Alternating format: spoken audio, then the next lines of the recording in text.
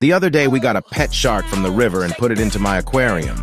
Ever since we got him, he's been getting aggressive, so we need to get him some more food. His favorite food is minnows, and luckily for me, he picked the dumbest fish because they will go straight into the most obvious trap I could find. I never understood how fish could see an oddly placed metal object in the water with food and think, wow, I just found an all-you-can-eat buffet. While I let my oddly placed minnow trap go to work, I got my cast net out and started throwing it in to see what I could catch. Surprisingly, I just got the biggest bass I've ever caught in my net, and I even got these weird-looking carp. I probably should have put one of those carp in my pond. After about 30 minutes, I gave up catching fish and checked my trap, and I actually caught a cichlid. I gave him straight to my fish, and he ate him, and just kidding, he was so cute I decided to bring him home to take care of him. I've already named him Jimmy, so I don't want any sussy name suggestions in my comments. Jimmy will grow absolutely massive in my tank, and once he gets bigger, we can put him in my big tank. We couldn't forget about feeding my little shark, so we gave him plenty of minnows.